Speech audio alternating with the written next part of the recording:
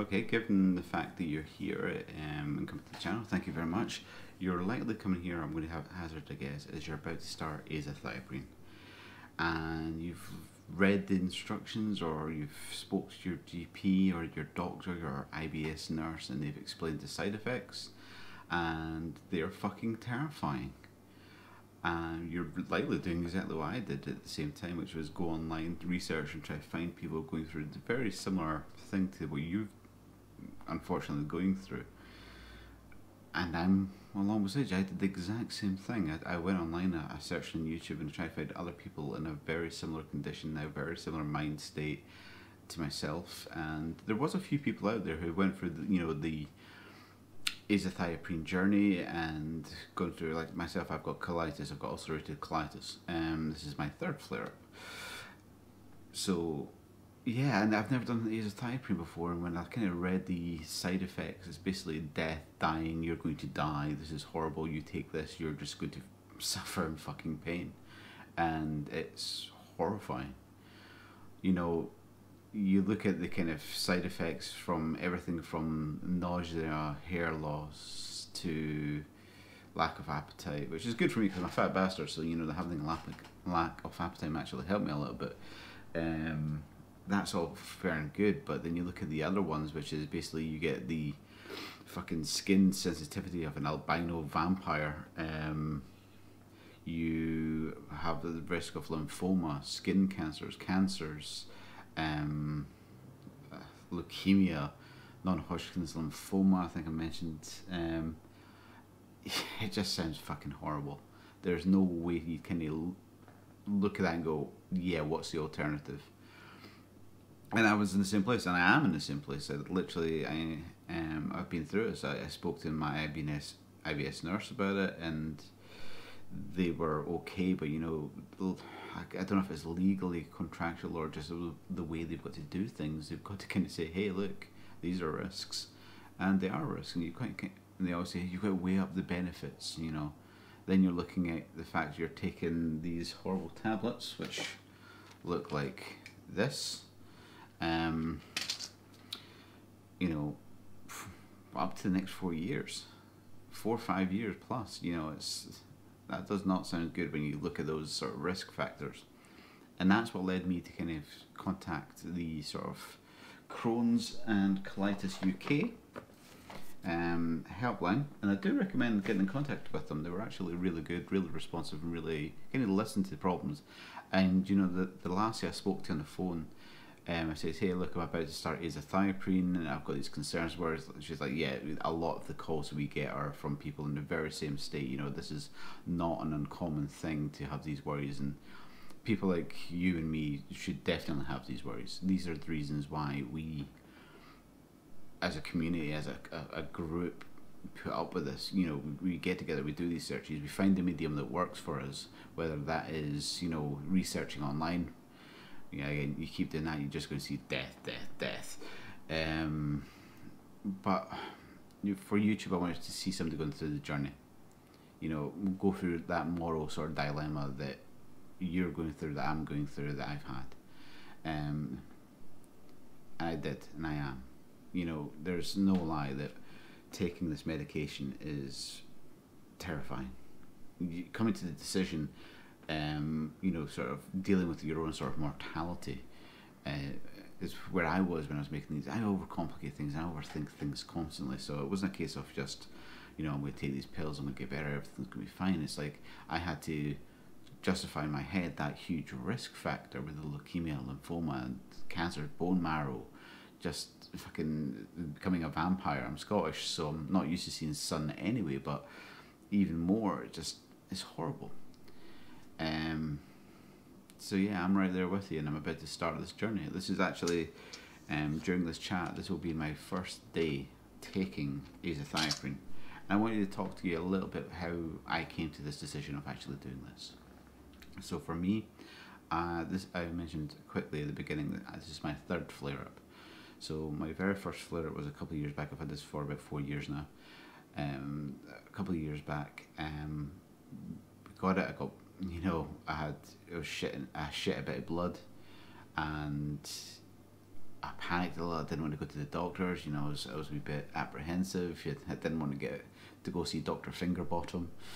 Um, yeah, and it didn't get any better. So I made a conscious decision to actually go get my arse fingered by a professional. Um, and you know, I'm sure you've been there myself. Like, once you get it done, you realise it's not a big fucking thing. It's overdone with so quickly.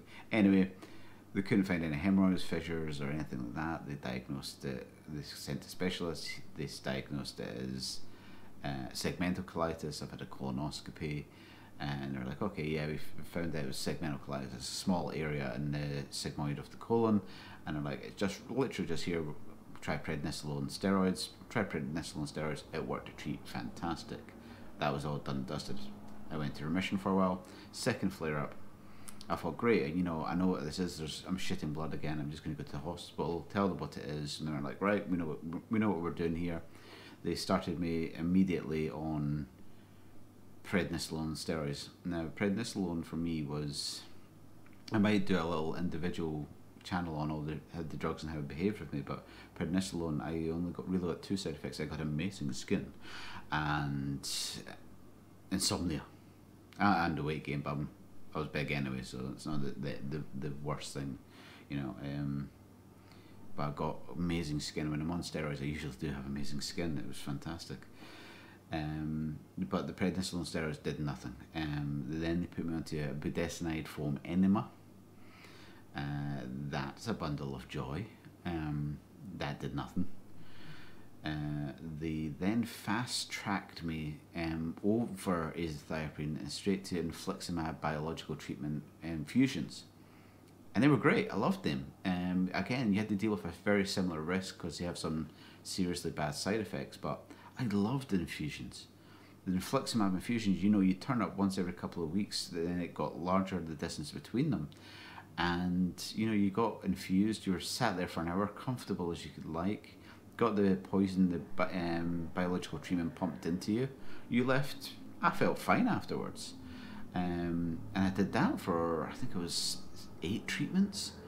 The only problem I stopped that was I went into remission. With infliximab, it was perfect. You know, after, I think it was the 6th treatment, I stopped shedding blood and it was gone. It was great. I did a couple more treatments afterwards.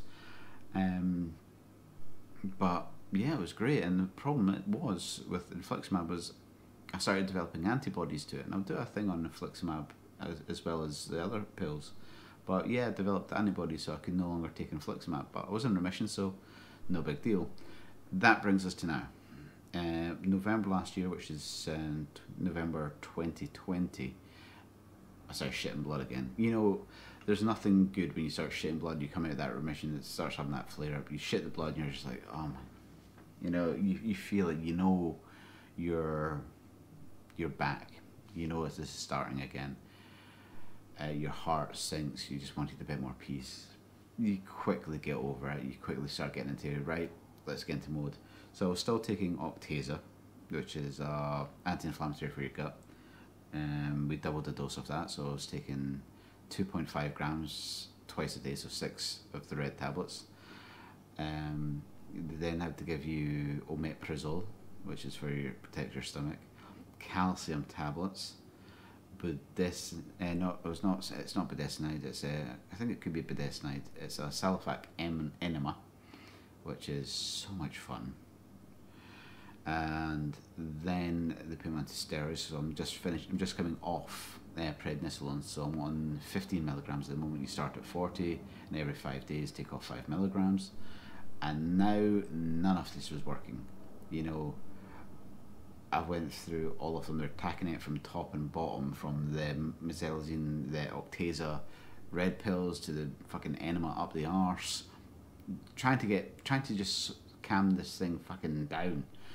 But no, nothing's working. So yeah, we got to the next stage. I personally wanted to go for like kind of move towards like vedolizumab, which is because I can't take an infliximab. With infusions, you go to vedolizumab or one of the other ones. But going for NHS, they're like, you kind of really need to go through azathioprine now. and it could work. It could be the one for it. Then they told me the side effects, and well, they suck. Anyway, that led me to contacting Crohn's and Colitis UK. Spoke to the helpline, explained the thing, and a lot of what goes through and what they said was very similar. You know, everybody walking the street has about 2 in 100,000 chance of getting some of these horrible things. Everybody, you know, that's it. Going on azathioprine, it does raise it. You know, we can't lie about the fact it's a fucking risk. It's there. Lots of pills have risks, etc., etc. That didn't make me feel any better either, trust me. What we do get to is the fact of the precautions and medically they take. Yeah, you're not going to be looking for a summer holiday anytime soon where you can get out and enjoy the sun. Welcome to vampire lifestyle.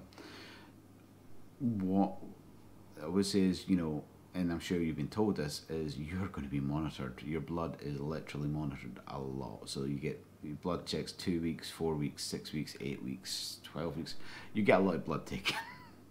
And that is to do all the checks, which is, you know, is your liver function test, your LFT going down, is your bone marrow, FBC, full blood counts, all this sort of stuff. Is there any change or impact?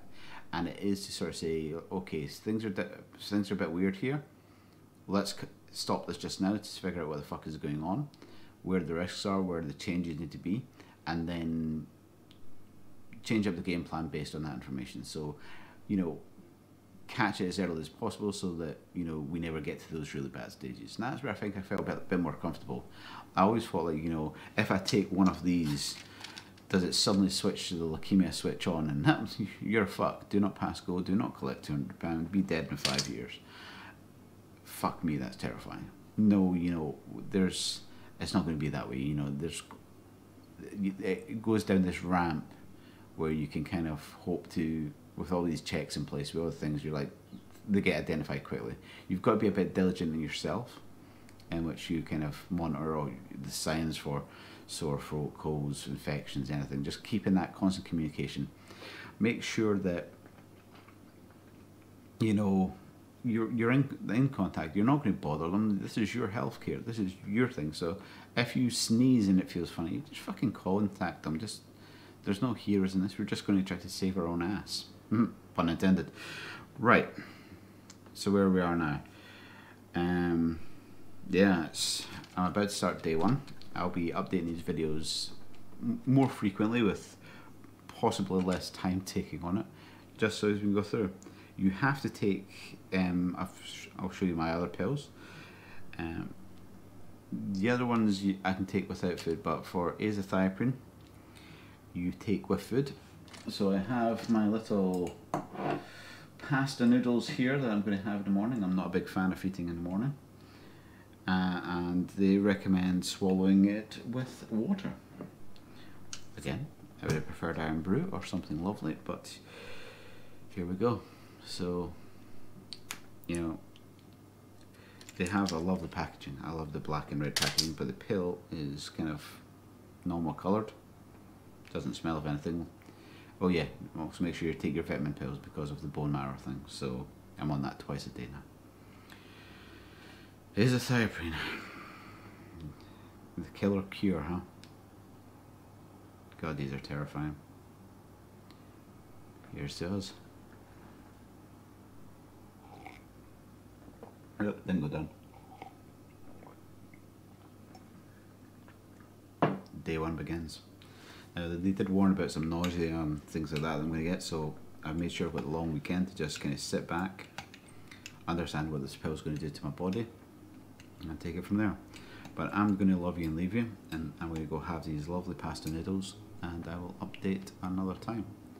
But do recommend, if you get a chance, have a look at the Crohn's and Colitis website for azathioprine and mercaptopurine. Never going to say that again. They've got some great information, but you know, we're in this together. It's shit. It's bloody shit. But yeah, hopefully as we go through it, you can see what it's like for me and make a decision based on that.